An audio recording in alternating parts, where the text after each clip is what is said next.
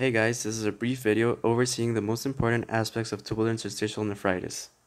First of all, what's TIN? It's a renal lesion that typically causes a decline in renal function and has an inflammatory infiltrate in the kidney interstitium. So now that we know what TIN is, we have to understand the mechanisms behind its pathophysiology. You are always going to have an insult. Some are more obvious than others. Some examples for both acute and chronic TIN are drugs, heavy metals, obstruction, and immune disease. In acute TIN, there's preservation of the basement membrane and eventual resolution with removal of the insult, whereas in chronic TIN, there's activation of TGF-beta and NF-kappa B that leads to scarring, fibrosis, tubular atrophy, and finally, chronic kidney disease.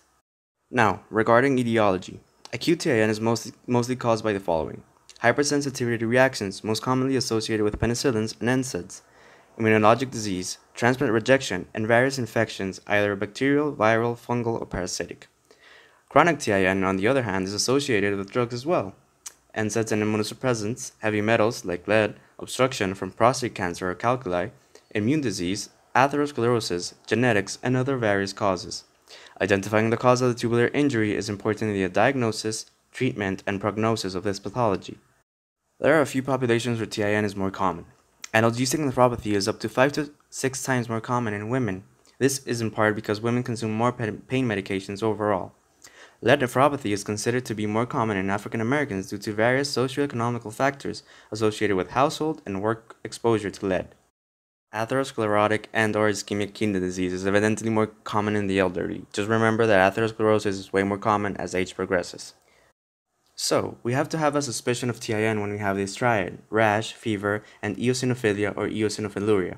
Finding the complete triad is actually rare. It only happens in about 10% of cases, but any of these three can point you towards investigating renal function.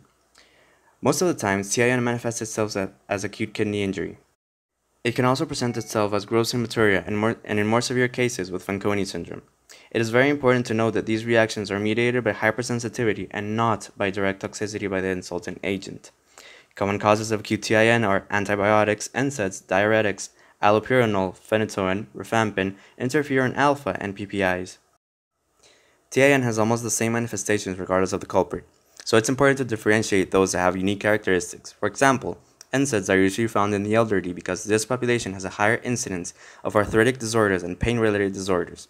TIN provoked by NSAIDs can present as nephrotic syndrome, and in the biopsy you can observe minimal change in nephrosis with interstitial nephritis. Antibiotic-induced TIN, on the other hand, is usually seen in the hospital setting with rash, pyuria, hematuria, moderate proteinuria, and eosinophilia. It can also present with granulomas. Something unique about the anti-tuberculosis medication rifampin is that this TIN can present with Ig light chain casts in urinalysis. Now, chronic TIN is a different story. Its presentation is much more insidious and has a wide variety of causes. TIN caused by analgesics is usually due to long-term combinations of medications and usually presents in women in the 6th or 7th decade, with episodes of papillary necrosis or renal insufficiency, modest proteinuria, pyuria, and anemia. Lead nephropathy, when acute, presents with encephalopathy and acute kidney injury with Fanconi syndrome. Chronic lead nephropathy almost always presents as hypertension and disproportionately worse hyperuricemia when compared to other kidney diseases. Atherosclerotic kidney disease commonly presents in elderly white males who smoke.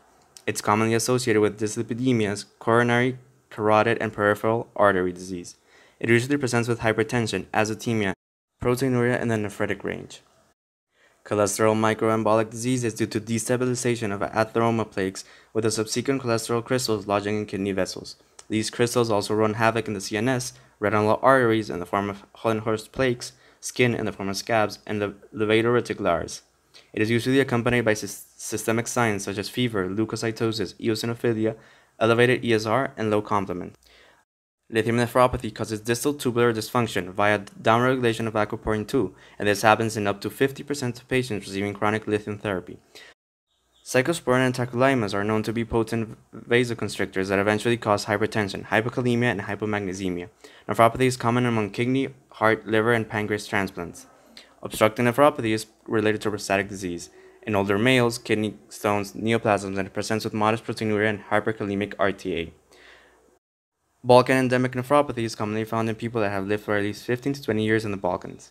They are usually not hypertensive but have profound anemia. Most of these patients end in end-stage renal disease and up to 40% develop urethral tumors. For diagnosis, it is super important that you have a thorough history. This will guide you towards next step in diagnosis and treatment.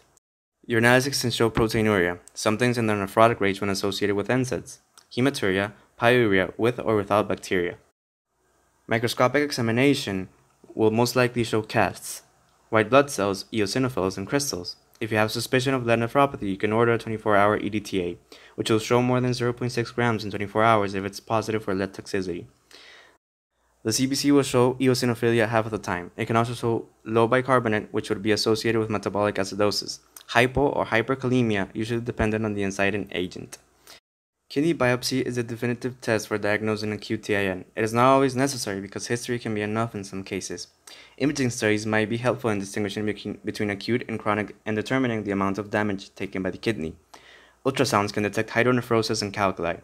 Normal kidney size favors acute TIN, whereas shrunken kidneys will point towards chronic. On CT scan, you can observe microcalcifications in papillary tips, usually associated with NSAID. If you do need to order a kidney biopsy, you will most certainly find mononuclear infiltrates, often with eosinophils in the parenchyma. It will always spread the glomeruli. You can also see fibrosis, necrosis, and/or atrophy in severe or chronic cases. So, how do you treat these patients? In acute TIN, the easiest and most logical thing to do is remove the offending agent. This will usually end in resolution of the clinical picture, but in some cases, you will also need high doses of steroids in order to attenuate the inflammatory response and shorten the duration of the spell. In chronic TIN, there's a bit more to do. In analgesic nephropathy, you should also discontinue the offending agent and give supportive care, fluid and dialysis if needed. In cyclosporin or tacrolimus-related toxicity, the dose should be lowered and target minimum therapeutic levels. You can also aim to discontinue and/or switch the immunosuppressive therapy. In lead nephropathy, you should aim for extended chelation with treatment with EDTA or Suxamer, which has only been shown to work in children. Avoid additional exposure and management of complications like hypertension, gout, and chronic kidney disease. For atherosclerotic and microembolic disease, it is important to have an adequate control of hypertension, cessation of smoking, and vigorous control of dyslipidemia.